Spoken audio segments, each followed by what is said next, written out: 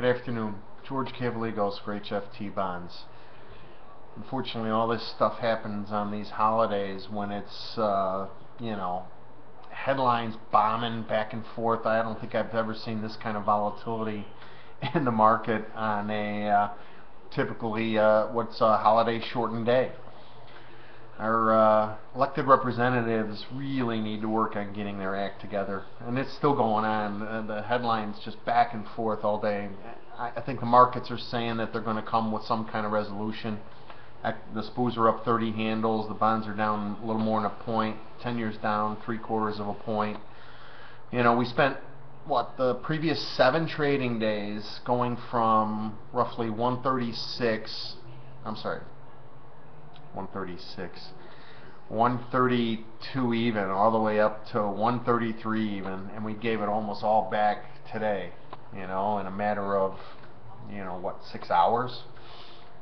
An old crazy friend of mine used to say the bear will take away a lot of the bull's work in a very short period of time. I hope you guys were kind of heads up. I sent out that quarterly preview idea. Hopefully,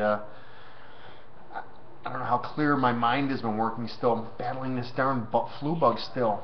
I finally almost feel human again. I want to thank Jill for really helping me edit that quarterly report. I hope it was clear enough. The fifth wave popped up maybe today. We're looking for a retest of lows at a minimum. I know in the bonds, fifth waves often fail, so that'll test the low or maybe even make a slightly lower low and then snap back.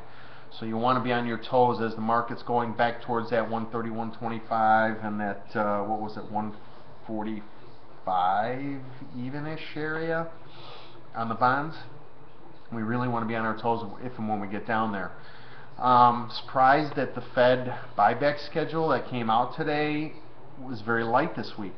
I thought they'd jump in with both feet right away, and I think a lot of the dealers probably thought the same thing too, that the Fed would come in packing, a hefty punch. But there's one buyback this week on Wednesday.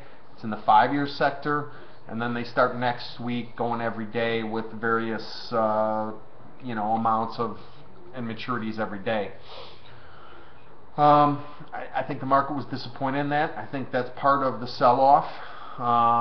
I have the TBF position on from Friday. I hope you guys did something like that. I think that's going to be a nice little trade. It was kind of a sort of low risk way to be a little bit short over the weekend and avoid some of this headline craziness.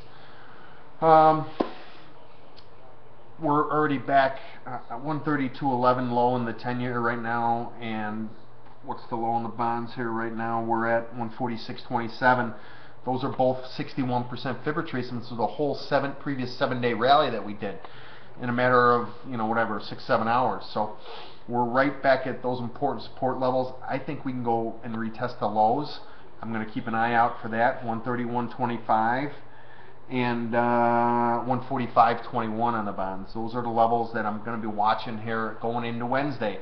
Tomorrow, markets are closed. The Globex reopens tomorrow afternoon.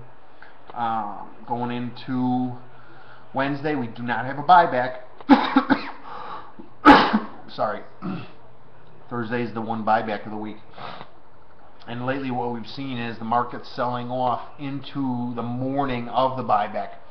So I'm looking for Thursday very early morning low in the market, and then a bounce into the buyback, and then we could sell off again. I'll be on my toes because again, we're looking at a pretty hefty sell-off here. Dealer treasury positions are very heavy. There aren't very many hedges on. If you look at the commitment of traders data, it's as of Christmas Eve, which is old, but it showed all the dealer short hedges pretty much covered. They're flat in the futures markets right now, and I don't think with only 250,000 total 10-year volume today that they hedged a lot. So I think there's a little bit of an issue there. We're going to have to see, and I think we get a little more downside here. I could flip them around a little bit here.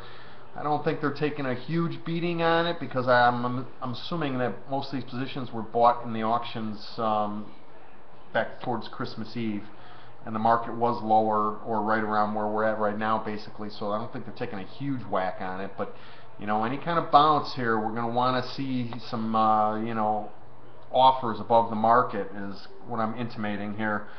I think on the 10-year, if we can bounce back up, 132.22 to, you know, 27, 29. That was kind of where the market got broken down hard from. That 22 to 25 area is where I'm going to be leaning towards putting some shorts back out, maybe on you know, tomorrow night. Have a great New Year. Stay out of trouble. I know I am. Gonna lay low, watch some movies with the wife, maybe a bottle of wine. Not doing a whole lot, but have a great, restful day and come back at it, hopefully with both cylinders firing on Wednesday. Thanks a lot, guys.